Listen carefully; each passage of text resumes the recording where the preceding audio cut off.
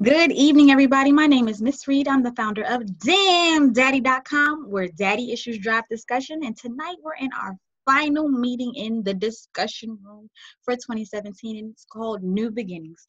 We have the pleasure of having Tiara Nicole join us this evening and tell us about some of the new beginnings she has in her life and her plans for 2018. So, Tiara, would you mind introducing yourself to our guest this evening? Absolutely. Hello, everyone. I am very excited to be here. I have had my share of daddy issues, and some of which I'm still learning to unpack. But I'm very excited to be turning over a new leaf and to discuss that with you all because about 6 years ago, I swore up and down I would never speak to my father again. And actually, this past Saturday, I went out to dinner with him and we had a great time. So it's definitely possible and never say never. But I'm sure we'll get into some of that as well. You can find Okay, me. so I'm glad you went right into it. Have you have something else you want to share first? Yeah. I was gonna say I'm on Instagram at Tiara Nicole 1011. It's my name and my birthday, so you can't forget my birthday. But definitely make sure you follow me. I have all types of motivational posts and inspiration on a daily basis. Okay, yeah, I told you I see you in Nicole's Nuggets all the time, and I'm like, yeah, Absolutely. that identifies with me. So what I was going to say that you brought up is that you decided at 20 years old, you swore up and down you would never speak to your dad again. What Right. changed that made you want to never speak to him again? So tell me a little bit about your relationship with your dad before you had that conversation at 20 years old.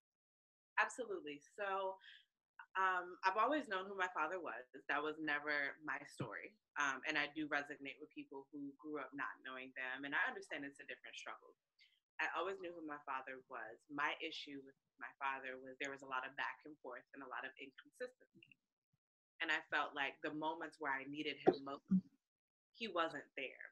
And that began to create a lot of open wounds. And every time I would try to heal that open wound, he would come in and make it worse. And I felt like at 20, I decided that I can't heal this wound if it keeps getting picked at every time I look up.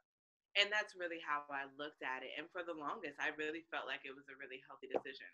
I think it was a healthy decision for where I was at that point because it gave me time to process it and to heal it.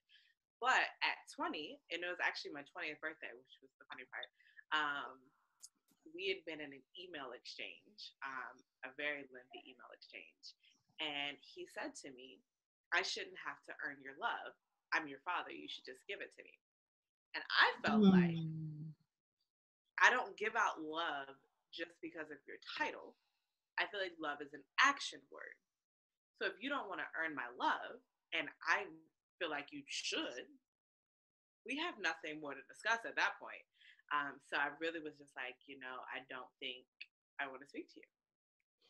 He's always been open and eager and interested in rekindling, and I'm just like, meh, good. That's so interesting that you say I don't give love based on a title. I think that I shared with you before that we have similar parallels in our experience, and um, I think that a lot of absent parents, because I won't stigmatize men alone in this. A lot of absent parents feel like the title designates them obligation or entitlement to love and emotions from children, and I think that's unfair, especially like what you said, and similar to my experience, if you are inconsistent presence in my life, I don't know you well enough to love you. Right. All I know of you is abandonment or disappointment or being set up to for excitement only to be dropped down and feeling failed and let down. So I like that you told him, I don't give out love or dish out love based on a title. And I've come to realize in the conversations that I've had with other people, friends, family member, or in the discussion room, that those interactions with our fathers carry over into other relationships, and how we have a no nonsense attitude for anybody who shows up expecting to be loved without putting in the work. Absolutely. And the funniest thing, so now I can say this now that I'm 26 and I've done the unpackaging, I now see that those abandonment issues cause me to react in one of two ways in every relationship, whether romantic, friendships, family relationships. I've either cling to them for dear life or push them away out of fear of you're going to leave anyway. So let me be the first to make that decision. And that's so interesting that you said that, because the last guest that I had here in the discussion room, and I'm sorry to cut you off, but just the exact same language, like the very exact same language. I was talking with Valerie Rivera, who is the founder of Val's Bites. She's a dating coach. And we were talking about the abandonment spectrum and how people either cling or push away. So I think that, for you to use the exact same language is just more proof to me and more support that, this is not just a coincidence here. Correct. Absolutely. And I think once I came to that realization, I realized I need to heal from these issues that his back and forth has caused. And B, I need to figure out how to not be that person. So within dating relationships and with even friendships, now that I'm aware of it, I can work towards being better about it. But one of the things that was a part of the decision making process for ending our relationship when I was 20 was I was from the perspective of, if I wouldn't let a man do this to me, if I wouldn't allow someone I'm dating to go back and forth and pick and choose when you want to be around and just waiting for me to have open arms just because you're ready to be in my life, if I wouldn't accept that from someone I just met, why would I accept that from the person who made a decision to create me? And I just don't feel like it's fair to say, simply because you're my father, I should tolerate abuse. I just didn't. Call a spade, because that's exactly what it is, emotional abuse. Absolutely. And what's interesting to me? I like that you characterized it, or categorized it rather. And if I wouldn't have accepted this from this outsider, why should I accept it from you? I think before creating this platform, I received a lot of flack from my female friends, because I felt like, I'm not dating you. You don't owe me nothing but genuine friendship. And if you can't communicate with me and it ain't nothing extra going on between us that would cause you to have reason to avoid communicating with me, we can't be friends. And I think that sometimes, people can see that easier in romantic relationships, but it does oftentimes spill over into platonic friendships. You just, people want you to be okay with them treating you any old kind of way. Um, and I really appreciate how you categorize that. Like, no, these strangers on the street don't get to treat me that way, and you, as the person who chose to bring life into me, definitely don't get to treat me that way. Absolutely. And like you said, I think it's so often we see daddy issues and we recognize it in our romantic lives, but how often are we looking at it at our other relationships in our lives as well? I had to have an honest conversation with myself and say, hey, listen, you're expecting the world from everyone. But what I had to learn was the reason my expectations were so high of my friends was because I wasn't loving myself. And so Mm. I needed your love to survive. I needed it like I needed air because I wasn't giving it to myself first. But the more I learned to love myself and the more I've learned to get through some of those issues, now our friendships can go through busy spells. Our friendships can go through temper tantrums.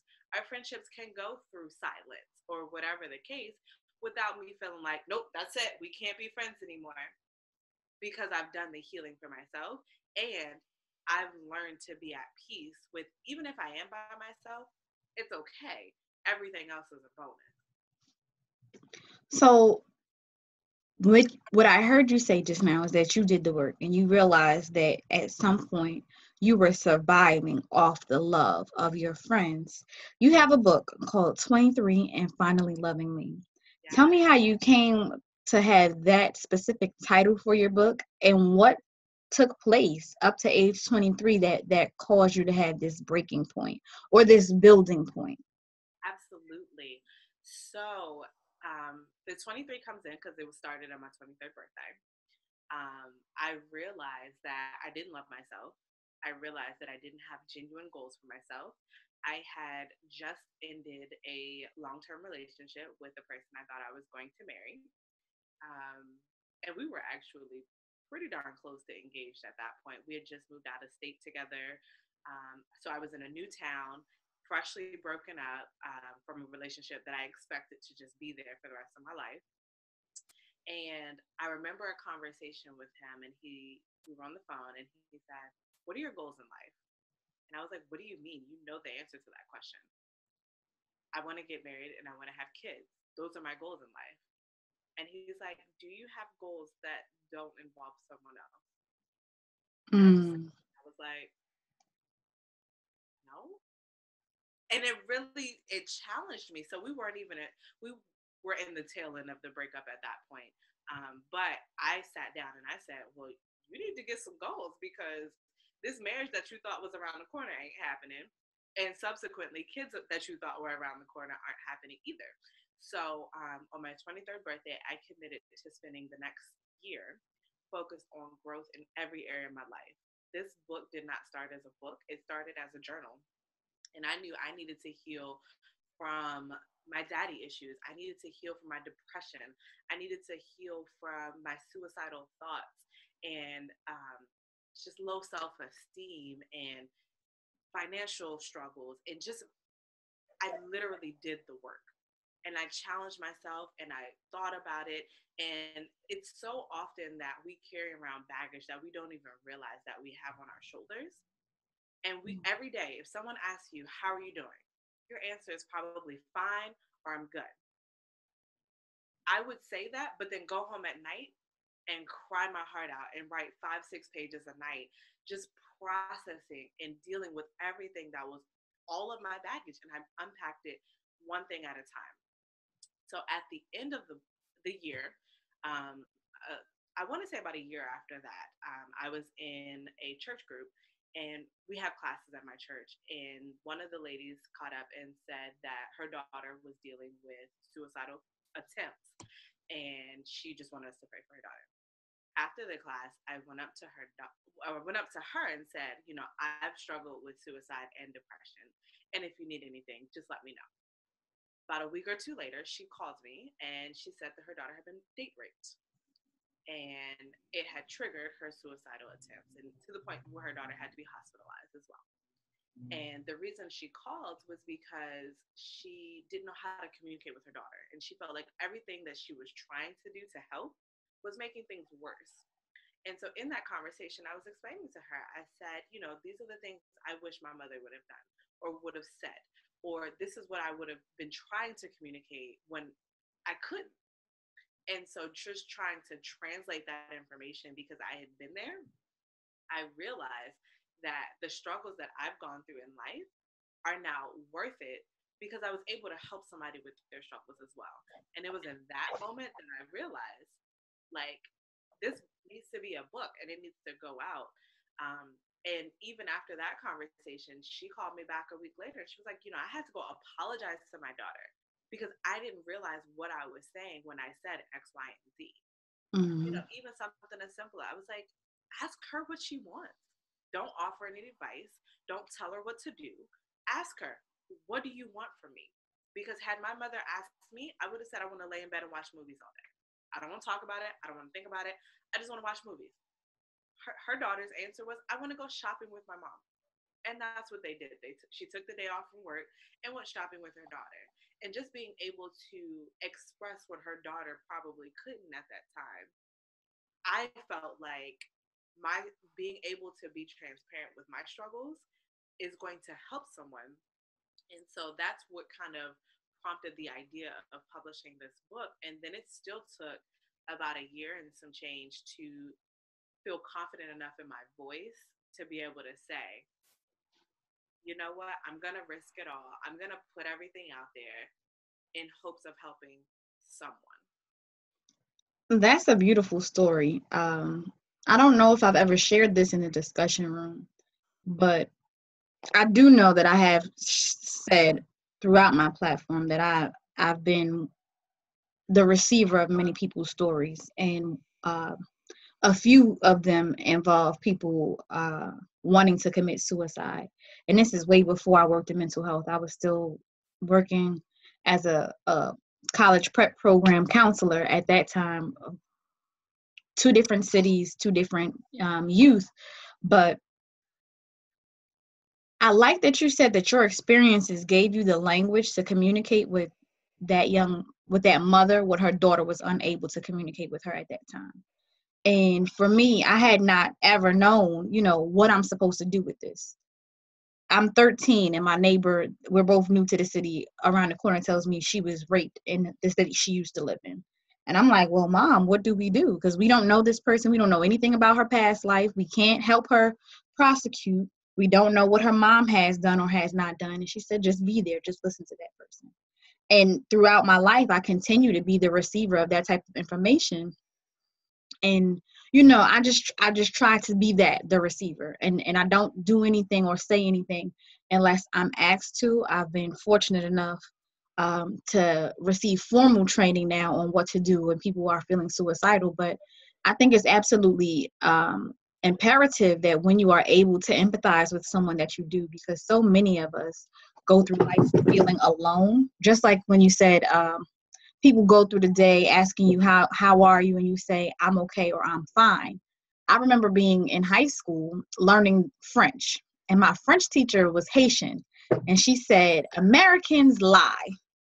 She said Americans lie. In Haiti, when we speak the French language, we don't lie. If someone says how are you, you don't say I'm fine, I'm good. If you're not fine, you're not good.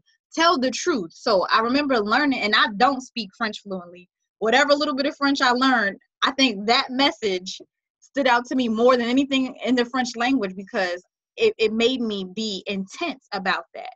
When people are asking me how I'm feeling, I try my hardest to be more honest about that. Even if I say I'm making it, that lets you know that I'm not good, but I'm not allowing whatever is bothering me to keep me down. Um, so that's what I took away from what you said just now, is that Americans lie. It just took me back to being 14 years old. We should not tell people we're okay, we're fine. I think one of my Facebook friends said that. They said, when your family's asking you over the holidays, how are you feeling, please don't lie. Because I think a lot of times, and I know this is my story personally, I have a terrible habit of overthinking. Like, one of my uncles didn't call me on my birthday, and I'm like, oh, Mom, he didn't call me because yesterday I called his mom and I asked her for X, Y, and Z, and I don't normally talk to his mom, so he probably felt disrespected.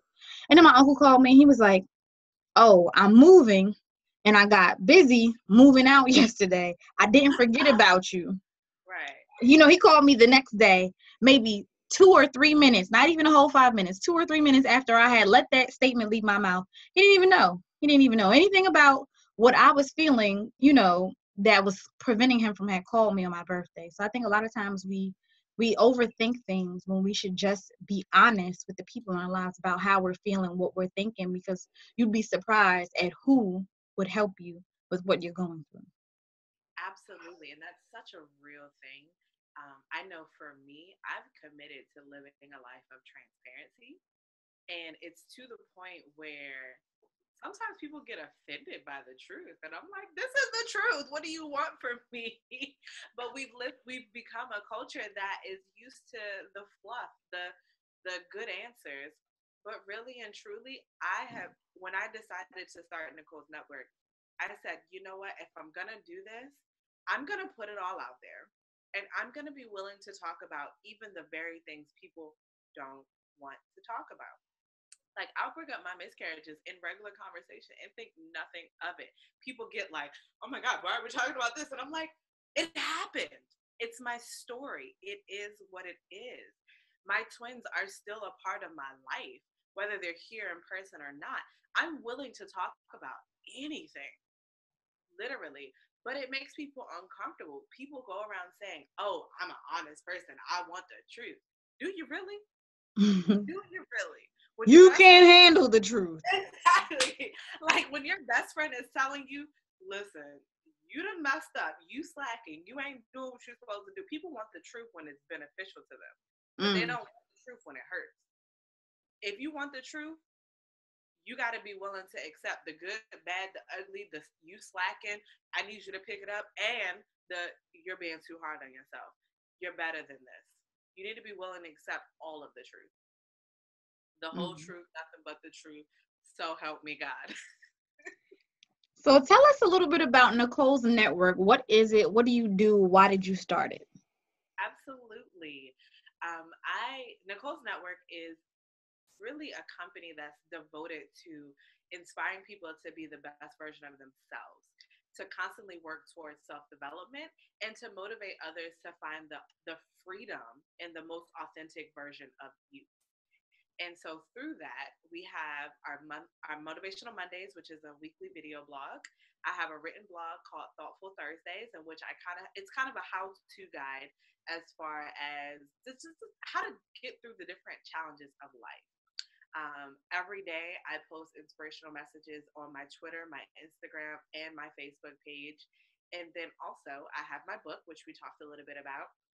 I do motivational speaking as well as I do development coaching.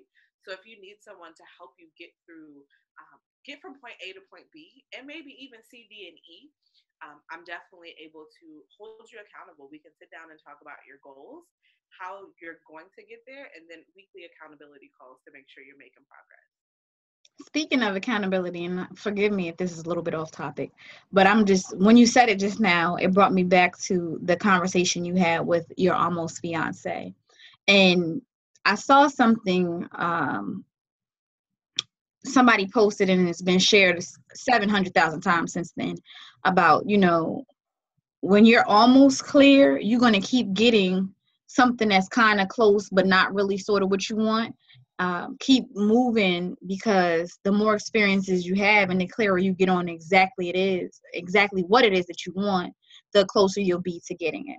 So I remember, I'll say maybe 5 years ago, somebody asked me, what kind of guys do I like? And I said, nice guys. And I dated a nice guy, but he wasn't the right guy for me. And I thought about what about our relationship, because I really don't have any complaints about him as a person. What I really wanted from a relationship that I didn't get in that relationship. And I said, okay, well, I want somebody who is actively pursuing their goals, doesn't just have them, things, it really made me get much clearer on that.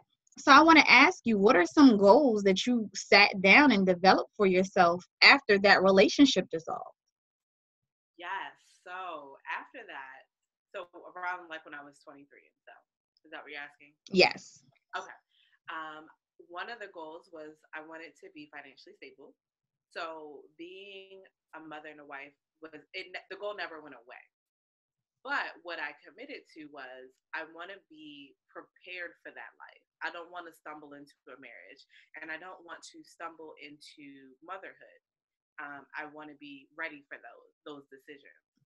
And so it was making sure I paid off, like got my credit together, making sure I learned how to manage money. As the daughter of an accountant, you would assume I know how to manage money. I had to learn it for myself. I couldn't take my mother's lessons. I had to figure it out. And now I'm a little bit better at it, a lot better at it, to say the least. But figuring out the finances, I wanted to get my real estate license, and I did. I wanted to travel more, which I'm getting in the swing of things. It's still a work in progress, because when you have the time, you don't have the money. When you have the money, you don't have the time. Oh my goodness. 2018, I will be traveling. Girl. What? Traveling more. I wanted to re-engage with cheerleading. I cheered my whole life, and I wanted to give back as well and be coaching, which I'm now coaching, and I love it. I love it, love it, love it. Being more involved and having more of an active relationship with God. I've grown up in the church my whole life, but my relationship with God was dependent on my relationship with others. So what I mean by that was I went to church with my mother. I went to church with my ex. After he and I broke up and I was in a whole new area, I had to figure out my relationship for myself. I had to figure out, what does my relationship with God look like for me? I was concerned with my weight at the time. And not necessarily that I was overweight. I just knew I wasn't doing the best that I could. So I focused on my physical health, my financial health, my spiritual health, my emotional health. I was consistent with my therapy as well and unpacking some of that baggage. I wanted to get better at dating. I wanted to just a whole transformational process in every area. And I wanted to, more importantly, heal from those daddy issues that I knew were there. And I knew they were there, but at that time, I thought, as long as he's not creating more damage, then I'm okay. So let's talk about that because Yeah. and I'll let you continue your thought there if you would like to. But when I started this blog, the direction I was going in then is very different than the direction I'm taking it in now. And my initial intention before it became where daddy issues drive discussion, I really wanted people to see that daddy issues manifest themselves differently in everyone. For me, I was about the same age as you, 23, 24. I had a bachelor's degree in business management. I had just finished a master's degree program, but was unable to graduate due to some foolishness. So I'm like, here it is. I got 3 degrees by 23. And now I really can't access my 2 masters. I'm not doing what I thought I wanted to be doing anymore. And as far as my relationships were concerned, I knew that I was not treating the people that I was in relationship with as best as they deserve to be treated. So I just kind of like stopped dating and all that stuff. But I had never thought or acknowledged that I had daddy issues up until that point. So my first few blogs talk about, I had trust issues. I was very clear about that.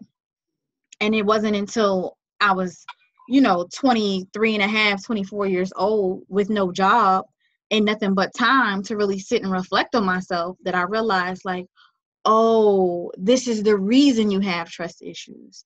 So, or this is the reason you have abandonment issues. This is the reason you don't like that rejection feeling when you want to invite your friends to do something, but they made plans with other mutual friends that you weren't invited to participate on.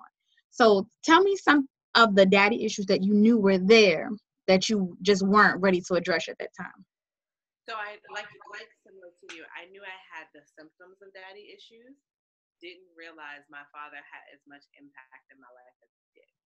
So I knew I had abandonment issues. I knew I had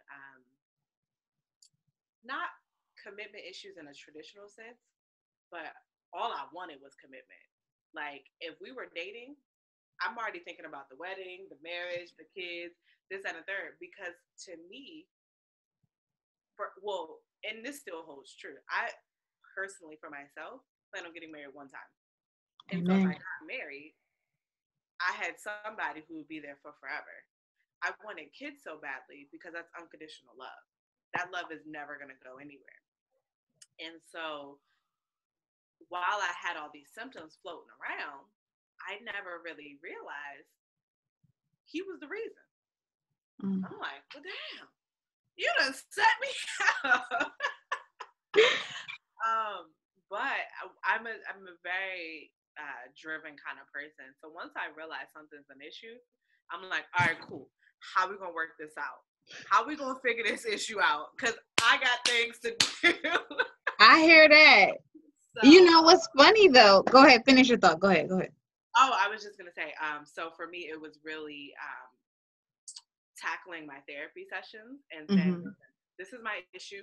Let's focus on this. Let's make this happen, Captain. Listen, you know what? It sounds like you really got the best of your therapy because I know a lot of people who go and who don't want to be there or who aren't ready to be there or who don't have therapists they feel connected with to make those types of demands like, hey, I'm here to tackle this and I need you to help me tackle this. But what I was laughing at was you said you wanted to have children because that's unconditional love. And I wonder if that's if you feel that way about children giving you unconditional love because you feel prepared to give that to them. Because to me, it was like, okay, well, you said this, but earlier you felt like, parents shouldn't feel entitled to that love. So that was just interesting to me. Yeah. So yes, I definitely can see where the the confusion is on that part. I think what was different for me was while my father was very inconsistent, my mother has never left my side. And because of her consistent loyalty, the love is absolutely unconditional. And I knew that if I did have kids, I would never be able to go weeks and months and years without speaking to my child. That my child could look me in the face and say, I hate you, and I will still, tuck them in at night. So yeah. So what I'm what I'm saying by that is that unconditional love breeds unconditional love. Inconsistent love breeds inconsistent love. So I got what you meant. yeah, I Because knew that I would be giving unconditional love, yes. and even in those moments where it didn't look like that was going to be received, it would Hmm. still be there. No, I got what you meant. I just wanted to make sure that I pointed that out so you have the opportunity to clarify for yourself, because we have parallel stories. So I knew where you were coming from, but it just kind of made me chuckle. Like, we just had this conversation. Yeah. Um, but along those lines about the parallels, when you and I met, you shared with me that you have a younger sister, and so do I. And can you tell us a little bit about your relationship with your younger sister? I know other guests have shared that their relationship with their dad has caused them to not feel connected with their siblings. And I've shared some of the ways I feel about my siblings from time to time. But can you tell us a little bit about your sister? Absolutely. So my sister and I have different fathers. From her father, she has two older sisters who are both younger than me. So we kind of consider us all just sisters at this point, despite the fact that we have three different mothers in play and two different fathers at play. Um, we actually just sat down on Christmas. The four of us and my mother were discussing daddy issues, honestly. Um, and I was relatively quiet in the conversation. So even though I'm the oldest sister, I was quiet because I sensed that they needed to vent and they needed to get it off their chest. So I was like, you know what? I done vented. That's what I told my mother. I was like, I got it off my chest. It's all in my book. He's read the book. He knows exactly where I stand, where I stood, and where I'm aiming to stand. But me and my younger sister, we're 10 years apart. Um, I love her with all of my heart. Sometimes I end up being a second mother to her, which I swear is not on purpose. Where I wish my sister was in the room right now, because she said she's been saying that this whole weekend. Like, could you stop being my other mom? right, and it absolutely. I mean, at this point, it is what it is. I love you anyway, and I won't, share her story too much, but because I feel like everyone should have a right to tell their own story. Absolutely. But what I will say is, it has been difficult for me as the oldest because I feel like she's looking to me to see how do you maneuver daddy issues. And she's looking to me to see how do you maneuver life. Mm. And so it has definitely always been that pressure that on my shoulders that I know she's always watching. And every single thing I've ever done in my life, she's watching. And likely aspiring to live in a similar manner. So it is my job as her big sister to be the best example of Black girl magic I can possibly be, to show her what Black girl magic looks like. So that's one of the challenges that I have for myself, is to say, I want to be the best big sister possible, even if that looks like being her second mom sometimes. But definitely it's been a challenge because sometimes I don't feel comfortable talking about my daddy issues because ours are it's similar, but it's different. So Mm-hmm. with my father, he's always wanted a relationship with me. It's been me who's decided to say, no, I'm good. Whereas with her father, she's always wanted the relationship, and he's, not answered phone calls or walked away or, left her hanging on certain special days and things like that. Whereas with my father, if I told him, I need you here Tuesday at 3 o'clock in the afternoon, he'll probably be there, So a lot of times when I'm expressing how I feel about my daddy issues, it hurts her because her daddy isn't trying and her daddy isn't making those types of efforts. And it almost seems like I'm ungrateful, and that's not that she said that, but that's how it comes across sometimes. Like, your dad wants to be a part of your life and you're pushing him away, when you have some people who either their father has passed or their father can't be a part of their life or won't be a part of their life, and yet you're pushing away yours, for whatever reason. But at the end of the day, how I feel is how I feel, and I And can't nobody allow. should tell you how to feel because Absolutely, no they one else. they don't live your experiences. Exactly, exactly. And that's what I had to realize. So there are a lot of times we don't talk about daddy issues probably as much as we should. But I think it's because, from my perspective, we come from polar opposites as far as the experiences and how we feel about our fathers. And then from her perspective, um, A, she's a teenager. And then B, um, a lot of times she just doesn't want to, who likes to feel vulnerable, you know? Mm. And so that talking about daddy issues often puts her in a very, very vulnerable place. And one thing I do not play about, and you can ask anyone that knows me, I don't play about my sister. I will kill for that girl.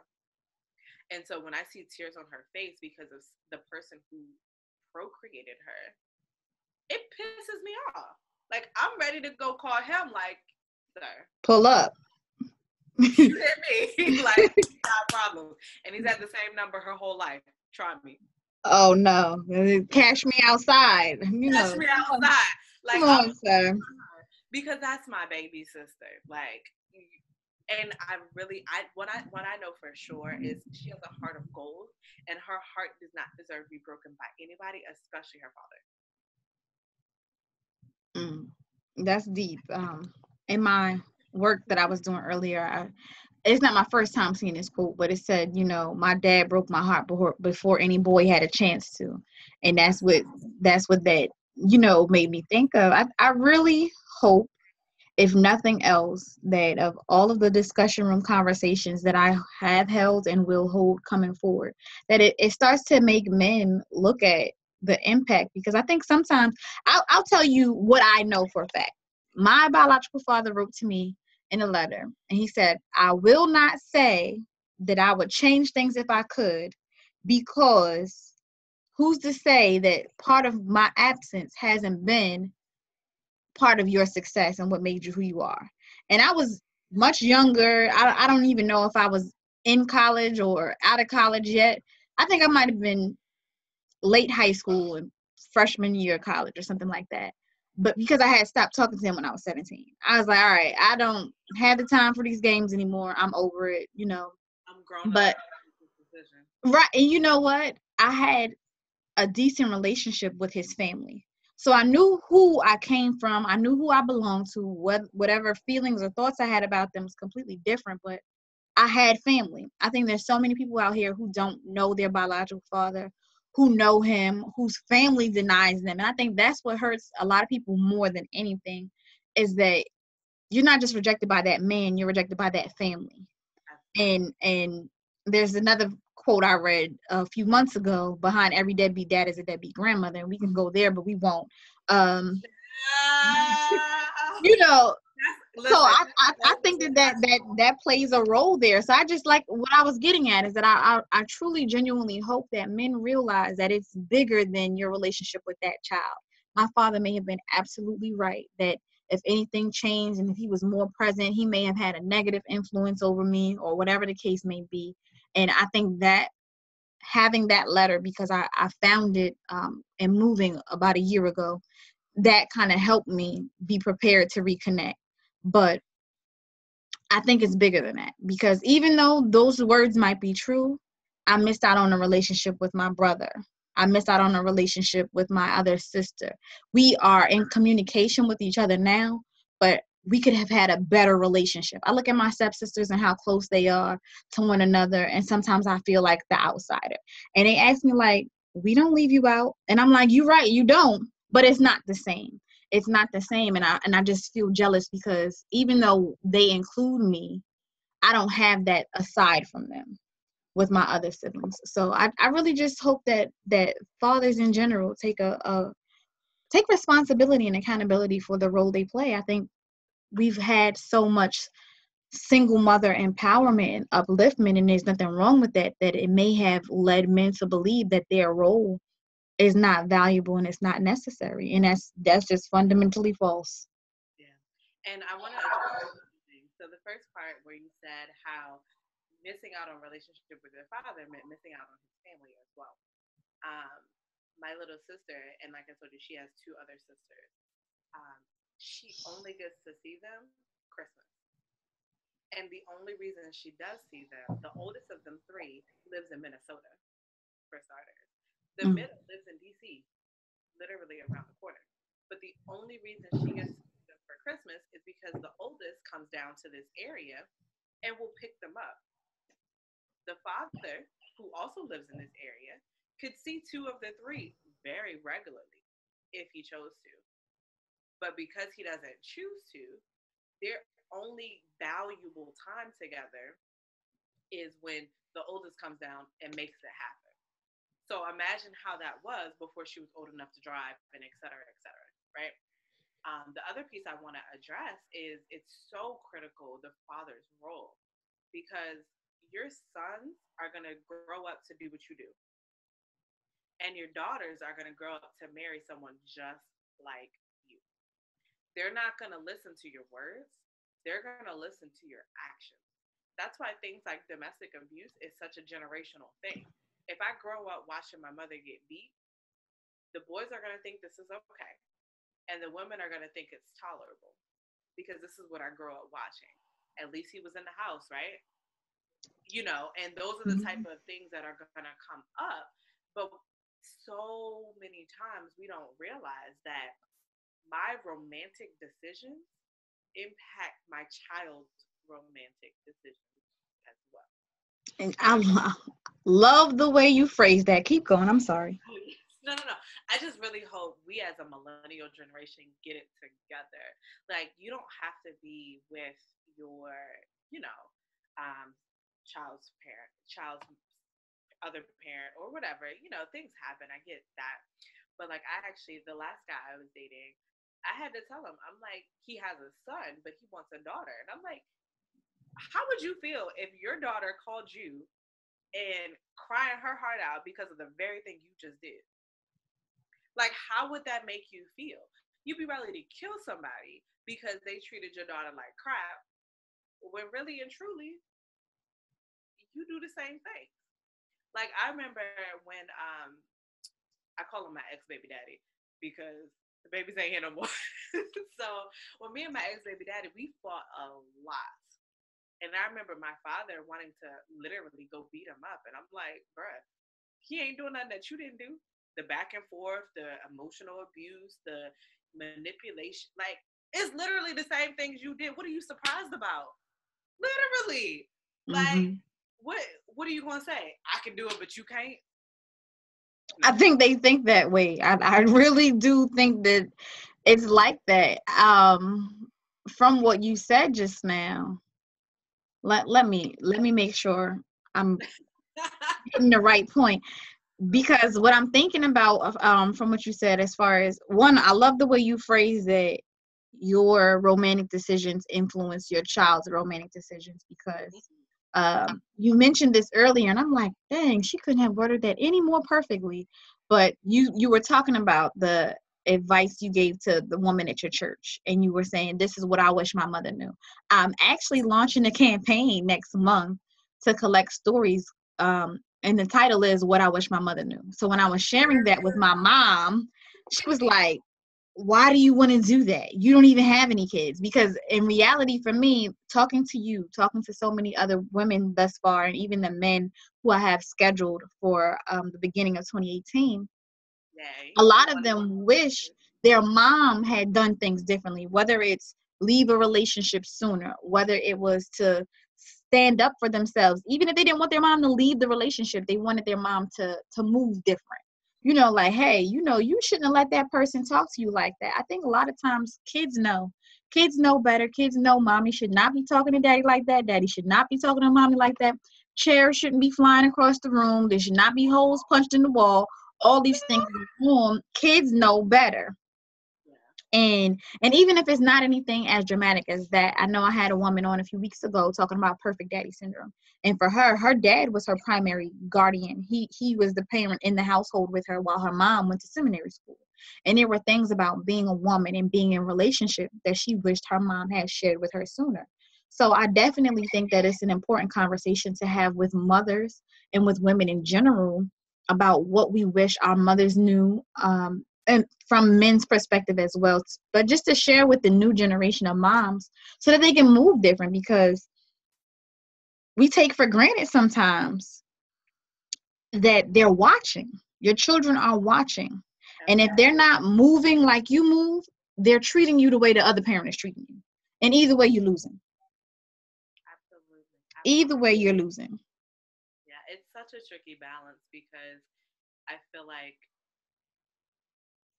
mothers do the best that they can at the time that they have that opportunity. And that's what my mom said. Yeah, I mean, like when I think about my mother, like yes, there are things I wish she would have done differently, but I do recognize she did the best with what she had at that point. And one thing that she has stated that I hope other mothers get, is that you can't make up for the father. And I Mm-hmm. remember her telling me, she was like, I can't be your father. All I can be is the best mother I can be. And that has to be enough. Because no woman can teach a man, like, you can't teach a man how to be a man. And you can't teach a woman what a man is supposed to teach her. That's the father's job. And really and truly, I think the piece that we're missing out on is when you take away the father from the household, you end up with mama's boys, right? And then you end up with girls who don't need a man. Tell me when I told a lie. Okay. And the reason being is because you're missing that balance. So the mother is really, really, has that nurturing relationship with their sons and love them to death and things like that. But the father's supposed to come in and give that tough love, that stability, and train them how to be a man. Whereas the father is supposed to love and nurture and spoil the daughter, and the mother's supposed to step in and say, no, no, you need to clean your room first. No, no, to kind of create that balance. That balance. Exactly. When you take that man out the equation, you get soft men and hard women. Now, you know what? Two things I want to say. The point I wanted to make before, when I had to gather my thoughts, was that, in my opinion, it's not always about having a two-parent household. It's just about having two parents who love themselves and who are able to love you. Correct. Because I think that sometimes, like you said before, he was in the house though. Then it was on Sister Circle last week, and I shared the clip on my Facebook page for DaaamnDaddy. They were talking about fathers who are in the home but don't participate in parenting. They just there. The mom do everything and they just there. And I think that that's how you end up with mama's boys, like you said, but also just men who don't know how to be providers. And then you wonder why women are getting called gold diggers. It's not because they don't want to deal with men in regular jobs. Not everybody's out here looking for a baller. It's that they're tired of dealing with men who don't know how to provide for themselves. And when you have a person who is overly attached to their mom, sometimes it's not a bad thing. Sometimes they really genuinely had a great caring relationship with their mom and they want to look out for mom, but they are capable of being independent and having a lot for themselves. And then you have young men who don't know how to come up off the mom's, she's still suckling. She's still suckling. He ain't never lived nowhere but with her. She's still paying the phone bills and all the other bills, and he's 37 years old. Like that, to me, is when things have gone too far, especially if this person is physically and mentally capable of going out there and getting it on their own. Why are you doing all that, mom? Because at that point, you're not being both mom and dad. At that point, you being a sucker. Yeah. And I would question, because I do know quite a few people in those scenarios, but I would question, how involved is the father figure? Because I don't know a man who would let their grown son mooch off of them.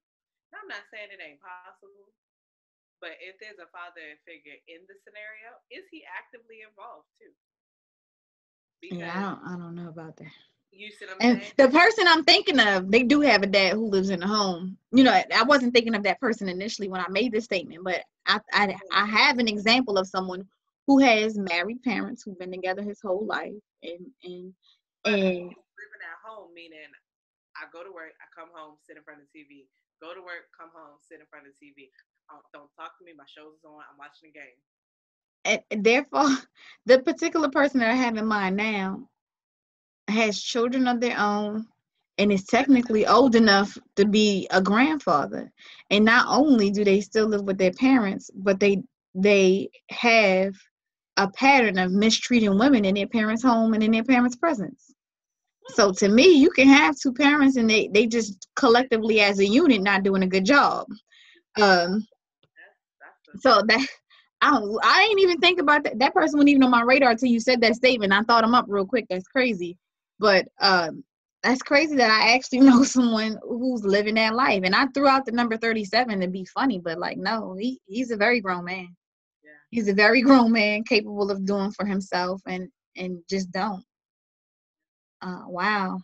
I'm gonna have to look more into that particular situation, but So I want to get back to new beginnings. We are here on December 28th. 28 is my favorite number, so I was so glad you wanted to move the conversation to today, and that meant I got to rest last week.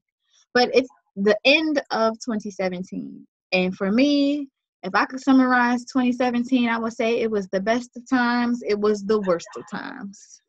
okay. So I'm looking forward to new beginnings. What are some new beginnings you're looking forward to? And you shared a little bit about why it matters to you to rebuild your relationship with your dad for your sister's sake, but what do you want to get out of it? You said he knows where you stand, where you stood, and where you plan to stand. So where do you plan to stand? What does your new beginning look like? For me, it's a stress-free life. Honestly, really and truly, because I realized I had been holding on to a grudge for 26 years. Homeboy been out here living his best life.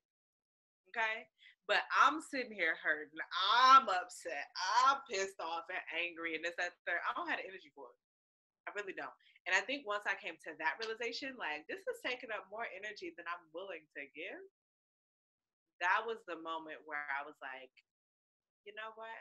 It is what it is. And I think when I realized how much impact my daddy issues had in every other relationship in my life, that's when I began to make it a focus. And I even remember telling my therapist, I was like, listen, I want to heal from the issues, but I don't want a relationship with him. Which, of course, she then threw in my face, like, I told you. But, and one thing that bothered me the most, more than anything you can possibly fathom, is when people tell you, well, if you don't want to talk to him, then you clearly still got an issue. You still upset. Girl, I hated that. I really and truly hated for people to I tell me really that. don't. I just don't have a desire to have a relationship with somebody who's abusive. If I was dating somebody who's beat me upside the head, you wouldn't say, "Oh, well, you ain't over it because you not sleeping with him again." Huh? It don't make no sense. It really doesn't. So as I think about new beginnings, for me, it really is just inner peace. It Mm. really is, and realizing this is who he is. This is what he did. At this point, I can't change who my father is. I can't change what he's done, and I can't change his characteristics. And it's also about lowering those expectations. So for me, it was like, okay, I had you here. My mother's here. The least you could do is be here. But really, you like here. So now I'm like, you know what? This is the expectation. He's going to be back and forth.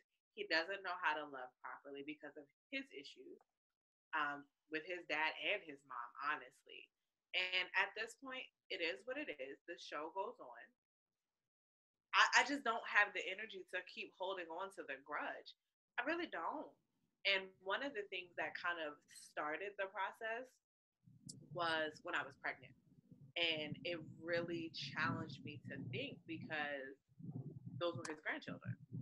And so I had to think, so A, I allow them to have a grandfather in the picture, which would have been their only grandfather, given, their father's scenario. So do I allow him to be in the picture as their grandfather? What does my relationship look like with him because of his grandchildren? And on top of that, the other part of that coin was, because as a mother, you want nothing more than to protect your children. So if I know this is a dangerous space, should I allow him to be in his children's life? Because it was hurtful to me. I haven't seen him figure it out yet. Is it going to be hurtful for him too? So that was definitely kind of where the conversation started. And then since it got a little awkward when I miscarried them, because it was like, I was only talking to you for them. Awkward a little bit.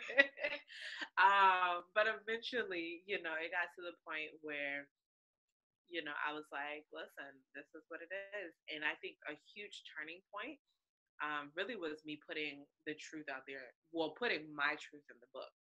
Because for one, it felt like the very first time he heard me. I had told him how I felt before, but then it would get cut off and he would try to explain it away. He would give all these different excuses and things like that. So this was the first time, uninterrupted, you got to hear my point of view. That's it. That's all. And even before the book release party, he asked to read it in advance. And I was like, because I reached out to him. I said, listen, there's going to be some things in this book that may be hurtful, but it's my truth. And I told him, I said, I hope you can accept it for it being my truth. And maybe one day we can move forward from here. He actually replied back and he was like, listen, I'm proud of you for owning your truth. And this was your story. And you have the right to tell it however you experienced it. And just to hear, like, I'm proud of you when some of the things in this book, like, it ain't so nice. It ain't so nice. But I think that was a huge turning point for us. And he was there at the book release party as well. And he spoke, a lot of my friends and family got up and spoke as well, but he was one of the people to speak. And I think it really was just owning my truth and not being afraid of what the truth will do. Because I had held on to the 100% whole truth. I'd held on to it for so long because A, I didn't think he would listen, and B, I didn't think he would be receptive. And so now that that's out of the way, and now that you know exactly how I feel, now we can actually figure out what this looks like. And I honestly don't know what I hope to get out of the relationship, other than free food. To be honest, I love free food. So he's like, you want to go to dinner? Absolutely. That's so messed up, but it's my truth, okay? It's my truth. If you want to feed me, I am down, okay? Wow. One thing I do hope is that he and I can figure it out before I do have, give birth to children. Because I think I'm seeing now the importance of having that father figure in your life, and even if that's a grandfather as well. That's a great point because I'm here. We came down. My grandparents don't celebrate Christmas, but we didn't get to spend Thanksgiving with them this year, so we came and surprised them. And I was sharing with my sister, just how my grandfather has been very honest with me that who he is today is not who he was as a parent. He's a very different person as a grandfather than he was as a parent. So that I understand that his children aren't deceiving me when they share their truth. And my grandfather is a great person. Like, most people have nothing but great things to say about him. But sometimes he'll tell me things about before he was a father and being a jealous individual because my grandmother's beautiful. But, just it is important sometimes, even if the biological father can't be present, that if the grandfather is available, to be open to that. I do respect the fact that you considered, if this person caused me so much hurt and pain, would it be a good idea to expose my children to that type of emotional instability? And, because that's what it is. But when you said earlier that it's generational, it made me think about a conversation I had with a friend of mine. She's been with me from the time that I decided to start this blog. And I go visit her and I bring my little notebook and I'm like, all right, I got to write it about these 3 things before the ideas are gone. And we had a conversation one time about how, as far as my father's family is concerned, I never felt distant from them. We grew up in the same city. Whenever his sister was in town, I was there. But it wasn't until being an adult that I realized how much I wasn't around, how much that they had gone through in his mother's home, because my father's mother lived a few blocks away from me growing up. You know, and my several of my cousins lived with her. And realizing as an adult that even though my father was incarcerated majority of my childhood, I pretty much had the better scenario when we sit down and we talk about, what they experienced, what they had gone through, how they feel now about my uncles, and just even how a lot of times they felt like I was being too harsh. Oh, why you treat my uncle like that? And, one of my uncles who absolutely I love, finding out from his son that we had the same situation going on where he felt great about my father and I felt great about his father, but we both felt like they don't, they not doing nothing as a father. Great uncles, but not great fathers.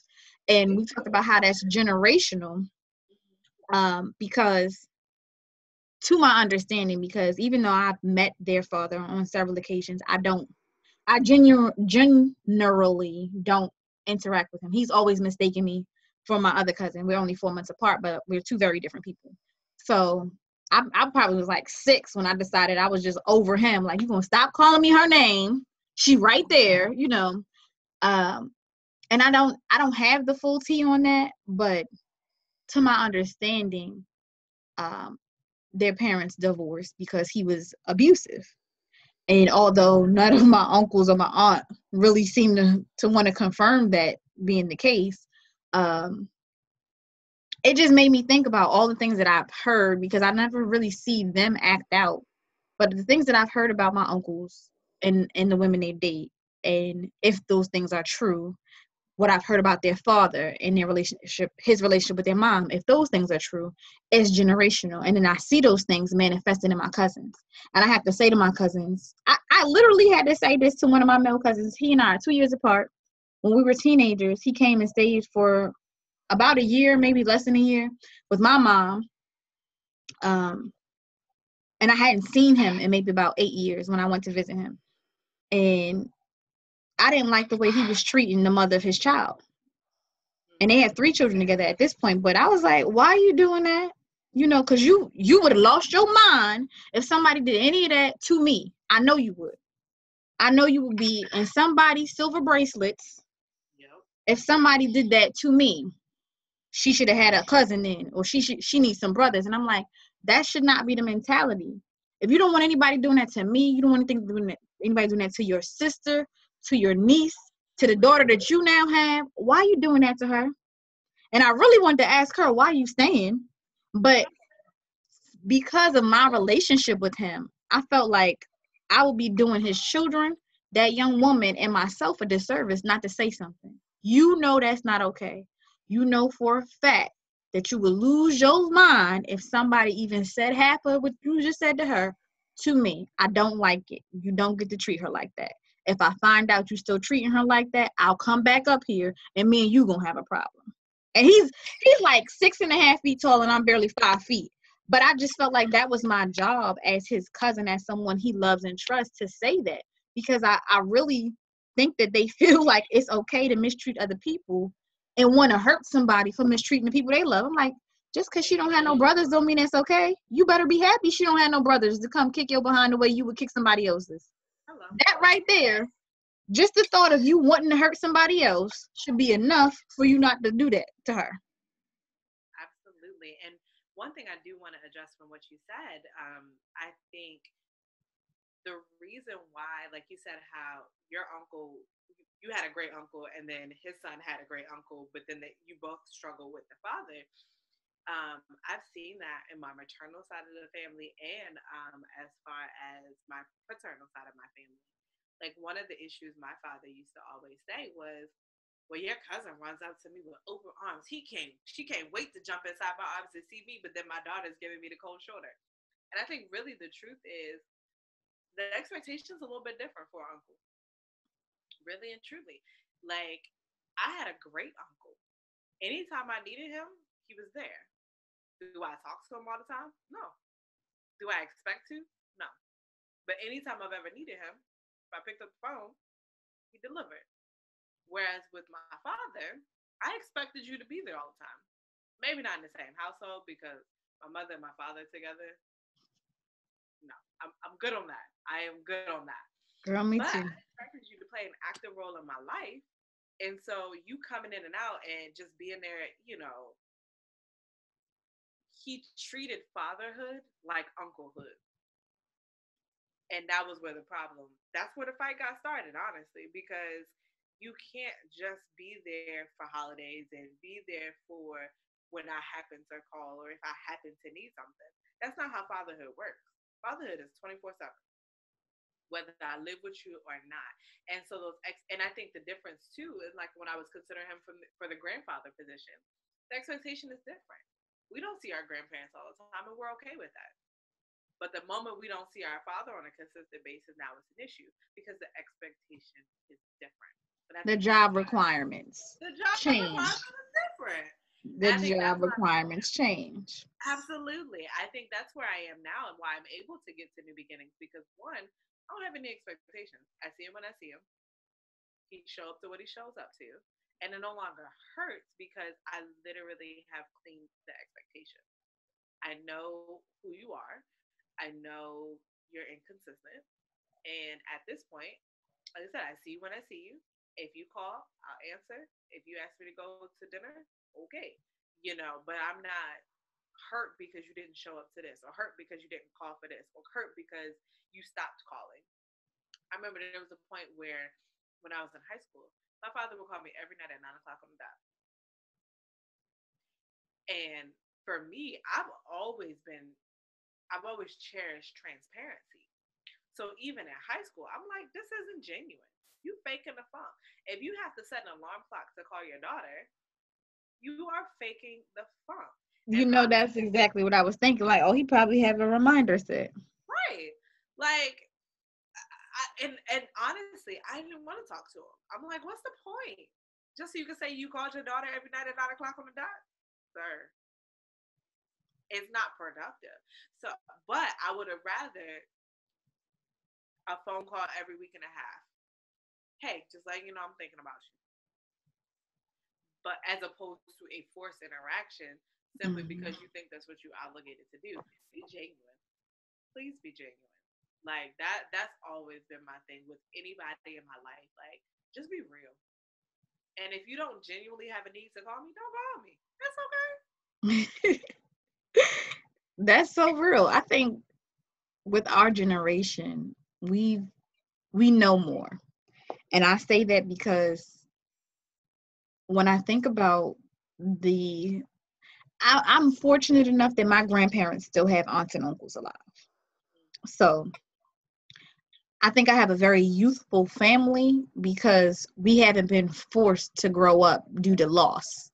You lose a parent and you have to be that parent. We joke around and say you might be the second mom, but you don't have that full responsibility for your sister. So I think about those things and how times have changed. In my grandparents' generation, it was normal for a woman to have a child.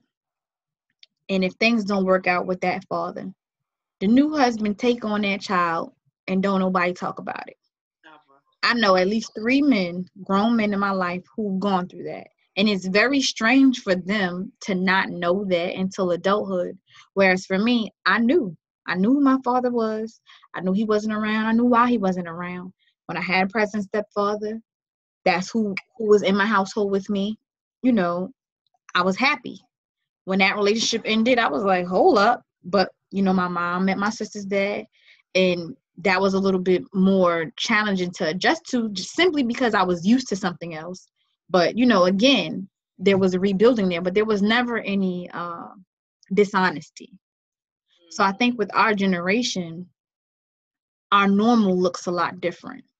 Then we don't have the expectation of one family under a guise of unity if that's not the case. There might be a woman with children by several different men, or a man with children by several different women, but they are working together to raise those children together, and they don't sugarcoat things. This kid may go be with their biological mother every other weekend, but they don't sugarcoat things. And I'm hoping that we get to a point where, I don't know what's better. I'm not even going to lie. The elders in my families have shared to me why things were done the way they were done back then, where we feel like that's deception and that's dishonesty, and why'd y'all do that? They've shared to me, it was for easier household. You know what?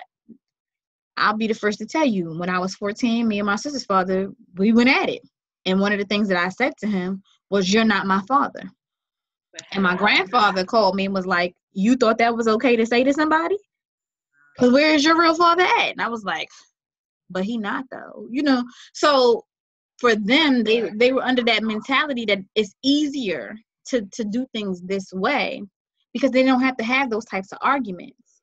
So I still don't, I'm not going to judge which way of life is better, but I think that our generation is much more transparent because we've seen what it's done to the generation above us. For sure. And like you said, that they come from a generation where you just don't talk about certain things, really and truly. And like the argument that you had with your stepdad, if you ain't know, what would you have said? You know what I mean? Like you wouldn't have known that I wouldn't have had the language to tell him that what he was doing was not okay to me. Right. But and it's if you know better, you do better. Really and truly. And I think we're in a generation now where we almost know too much. Like it's information everywhere. But even truly, like even things like what we're doing now, this isn't something that could have been done, back in the day. Granted, the conversation could have happened, but as frequently, as diverse as the conversations, it just wouldn't have been a thing. And being able to share it with so many other people, it our whole culture has become very informational to the point where we might be crippling ourselves. But sometimes the information is necessary, but sometimes we take a little too far. I can agree with that. I do think we have the tendency. Informational overload is real. I'll leave it there for the sake of time. Are there any last Nicole's nuggets or gems you want to drop this evening?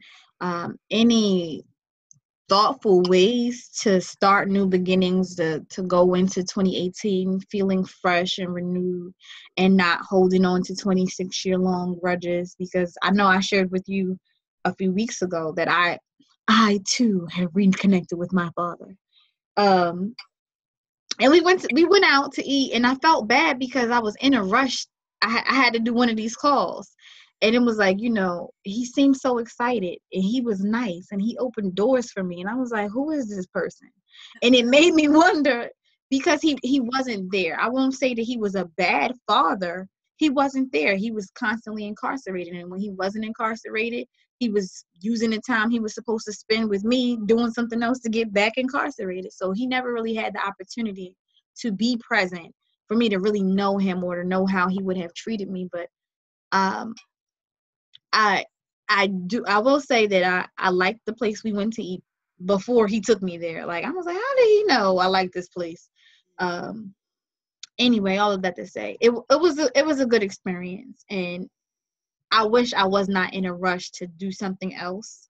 Like, if I didn't have something to do that day, I would have stayed longer because we were at my uncle's house, and I love my uncles. But I just want to find out, from your perspective, because people probably tired of hearing me talk all the time. I'm a talker. It's what I do. Yeah. What are your gems, your nuggets, things you would suggest people do I wanted to talk a little bit about therapy, but I want to be respectful of people's time here.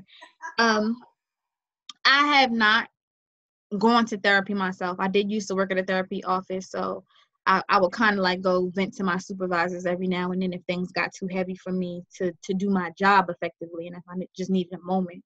But it's something that's been suggested to me. It's something that my friends have done and are sharing the benefits, and a few people that I've talked to, yourself included now, have shared how therapy has been helpful to them. So let's talk about therapy, your nuggets and gems going into the new year, and any thoughtful ways to have new beginnings and not hold on to grudges. So absolutely, therapy is an amazing thing. I swear by it, and it's unfortunately within the African American community, there's such a stigma attached to it. But it's so helpful. You don't have to have a disorder in order to go see therapy. Honestly, it's a safe place to be vulnerable, and it's a safe place to vent, really and truly. And I think we all deserve that. But girl, we could talk about that forever. Um, One thing I will say, and I'm like thinking about my, like, what nugget can I come up with about this topic? But I think I'll say, love yourself wholly and own your truth. And I think if you're able to accomplish those, you won't be afraid to speak your truth. And I think if you love yourself, you give people less power to hurt you. Mm. And you begin to create boundaries so that you can be in my life, but what you can't do is this. You can be in my life, but I won't allow this to happen. And I think those boundaries start to come once you learn to love yourself wholly. Um, and once you own your truth, you can't help but speak it, really and truly. So I think between the two of those, it's definitely helpful towards new beginnings, particularly with issues around father figures. Um, and as far as letting go of the grudge, let it go. It's only hurting you. And I wish I knew that, or I wish I believed that. Um, but, and I'm not going to sit here and say that you're still holding on to the anger, but the energy it takes to hold a grudge is too much energy. That energy could be used in a more productive manner, and it can be used towards your goals and your aspirations and things like that.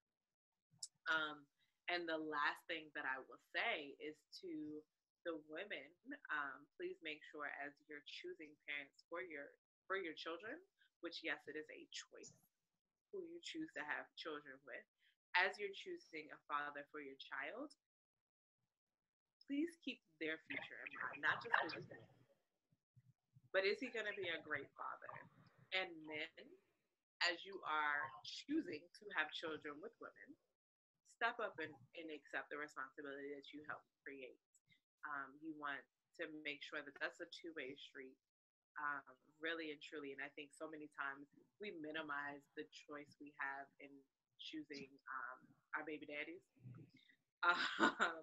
And I can be honest and say the father of my twins was not the best father that I would have chosen, but I was in love, and it happened. But now I realize you got to be careful who you let be a baby daddy. You got to be careful, and there are ways to prevent such. So making sure that parenthood is more of an active choice than a reaction. You done sparked a whole nother set of questions over here. Listen, I'm ready for the next one. It's okay. We can talk about it. Well, I won't keep you long, but it made me think about the choice to have children. And you said you were in love. So two things came to mind. My mom, the first one, my mom always told me, you know, don't lay down with somebody you couldn't see yourself raising kids with. So I took that very seriously. And, probably too seriously at times, but I really do. I'm very selective about the people I share my time with in general, because it's like, you don't like you, and you only like me for A, B, or C reason.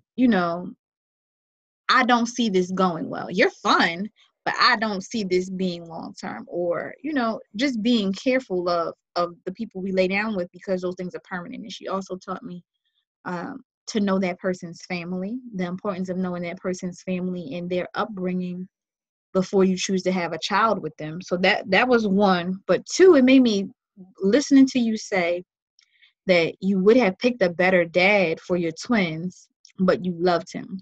Has your idea on love changed since that time when you conceived and miscarried your twins? And if so, why?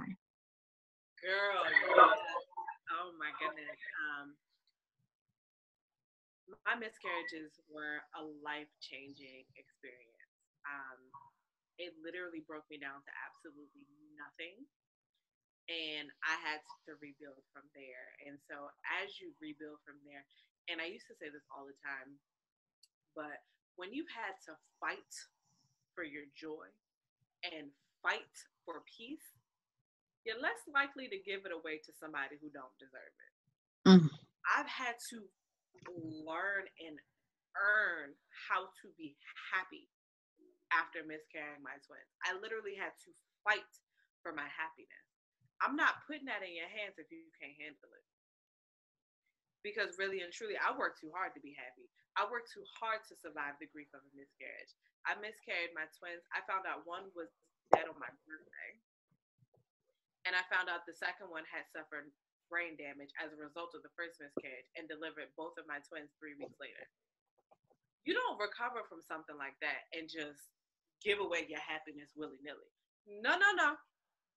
I worked too hard for it. I literally worked entirely too hard for happiness to be just careless with it at this point. So it has definitely taught me what I am willing and what I'm not willing to tolerate. Because really and truly, I think a large part of the miscarriage was stress. And all of my stressors at that point streamlined back to my baby daddy. So had I made a different choice, I don't know, everything happens for a reason, but a lot of the stress that I went through was unnecessary, and a lot of the stress I went through was because of who I was in relationship with. So because of that, it has absolutely changed how I look at dating relationships, and I still want to get married. You holding up progress. Like, I got things to do. People to see and meet and places to go. Okay. If you not my husband, you got to go. And it's okay. It is okay. Really and truly. My best friend and I, we actually, so separately, we wrote down a list of qualifications. Like, if you don't measure up to my qualifications, toodles, you got to go. Because really and truly, my husband is waiting on me to be ready. And so if you're not my husband, that means I still got more work to do, and I still got to get this focused. Like, I got things to do. So yeah, it has absolutely changed, to say the least, how I look at dating. And it wasn't until the person right after my ex-baby daddy, who ended up being the same type of person, I said, wait a minute. First of all, we can't do Flag on the play. Flag on the play. We will not do this again. And the only reason I didn't end up pregnant, because he was trying to get me pregnant, but I was on birth control, and I was like, listen, we're not doing this again. But really and truly, I said, I had to have an honest conversation with myself. You are who you attract. So if I keep attracting all these broken men, if I keep attracting men who ain't got it together, who are emotionally damaged, something's wrong with me. And I need to figure that out. And so I spent quite a good deal of time not involved with anyone emotionally, not involved with anyone physically, just alone with myself after that repeat relationship, basically. I said, listen, I need to figure out whatever it is that my issue is, and I need to heal that part of me, because there's a broken part of me that keeps attracting these broken men. And until I heal that, I won't have healthy relationships. Okay. That makes complete sense. I thank you so much for your time this evening. It's been a joy to have this conversation. Thank you for coming to the discussion room. Thank you for having me. Tell everybody where we can find you. Yes, Instagram and Twitter. My at handle is Tiara Nicole 1011. TIARANICOLE. My name is spelled really regular. It's okay. No extra R's, no E's. So Tiara Nicole 1011 on Instagram and Twitter. On Facebook and YouTube, it's Nicole's Network. It's an apostrophe S on there. You can definitely reach out to me. I love to hear your thoughts. So follow me, like, share, comment, post, all of the above. I'm a very engaged person on social media. So definitely reach out to me. And if it's your first time in the discussion room, again, my name is Miss Reid. I'm the founder of DaaamnDaddy.com, where daddy issues drive discussion. You can follow me at DAAMNDADDY. That's DAAMN Daddy on Facebook, Instagram, Twitter. That's also the name of my website. And I thank you all for being here with me and Miss Tiara Riley this evening. If you are interested in going through some of the work that she's done, please pick up her book, 23 and Finally Loving Me. I'm pretty sure it's available on her website, as well as the Damn Diary, which is coming to you soon.